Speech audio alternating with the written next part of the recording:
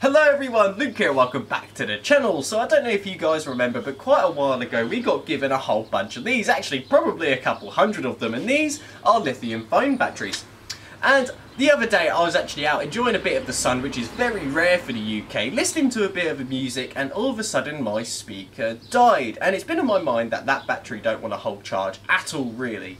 And then a thought occurred to me, maybe I should build my own, which is exactly what I'm going to do maybe in a later video. But the most important thing about a wireless speaker is the battery pack. So what I actually want to do is build a battery pack that will be able to power this speaker for at least 3 to 4 hours using these phone batteries and this brand new BMS that I've just picked up.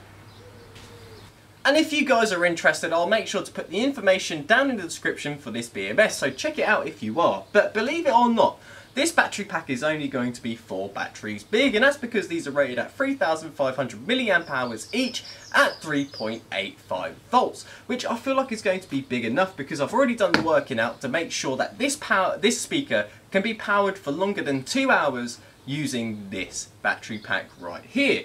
So now what we actually have to do is connect all of these up in series, giving us around 15 volts at about 3.5 amp hours, and it's actually going to be pretty easy because we've got our BMS, and if you're interested in the wire diagram, I'll stick it up on the screen now.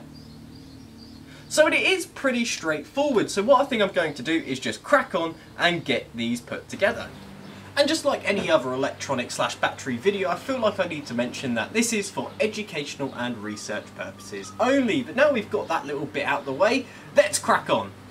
And there we go, that is my battery pack pretty much built, and I've already tested this on the multimeter and we got a result of around 15 volts, which is exactly where we wanted to be. So before I actually crack on, there's something that I didn't actually mention at the beginning of the video. If you decide to use these cells, make sure you test them first and they're actually in the right voltage range, otherwise it could cause some problems. But that's besides the point. What we want to do now is to connect our BMS, and there we go, that is my battery pack completely made up, including all of the connections on the BMS. But talking about the BMS, I feel like there's something worth mentioning right here, and that is, if you did decide to connect up using this BMS, you want to make sure that your connections are going to the correct place. Otherwise, if you decide to solder it to the wrong connection, what's going to happen is you're going to short the battery, it's going to get very hot, and then of course there's risks of fire, explosions, etc, etc. So make sure that there is due of care going into this, and make sure that they are going into the right connections. Something I think that is actually really cool about this BMS of course controls the voltage of the batteries, but not only that, it is also a voltage regulator in itself. So this pack was around 15 volts, and if we go test it on the multimeter, we should get a result at around 12.6 volts, which is exactly where we want to be. So let's go see what kind of output we're getting on the multimeter.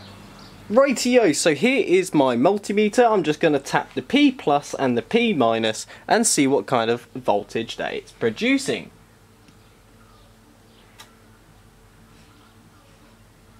There we go, so it's producing around 13 volts, which is exactly where we want it to be.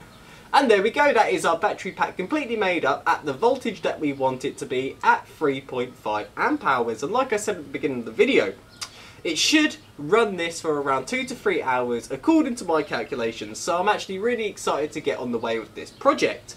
But like I said, I'm super excited to actually have this built, and all I've pretty much got to do is just pretty it up. But with that being said, that does bring me to the end of this video. I really hope you enjoyed it, and if you have any questions, don't hesitate to leave them in the comments, and I'll try my best to answer them all. Anyway guys, I hope you have a fantastic day, and I'll see you later.